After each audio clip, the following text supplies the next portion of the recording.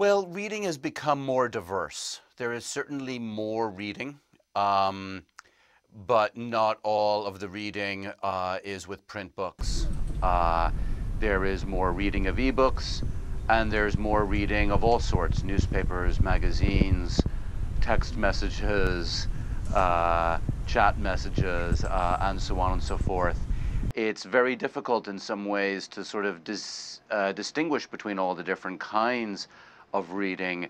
It's just that there is more and more and more and more of it. Right, a lot of people reading on their phones or devices. What about access to books around the world? Has that improved in more rural and poor areas? It has, although more slowly, but certainly in many ways that has improved more dramatically in the last decade.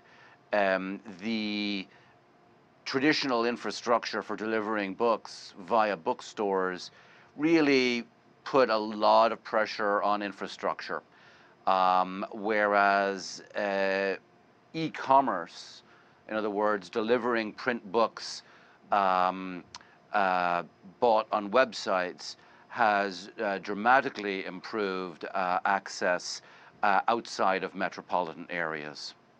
And do you think people realize the importance of reading? I think it can never be overemphasized.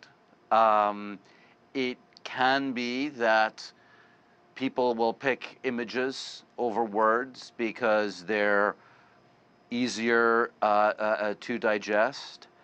But I think there is an awareness that to succeed in the modern world, you need to have all the tools available to you.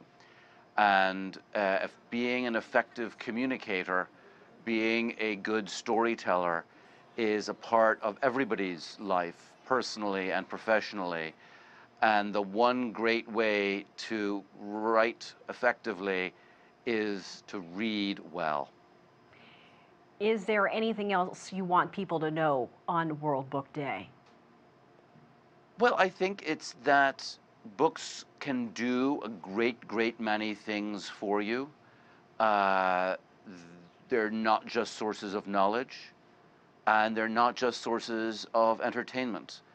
They are also tools for generating empathy.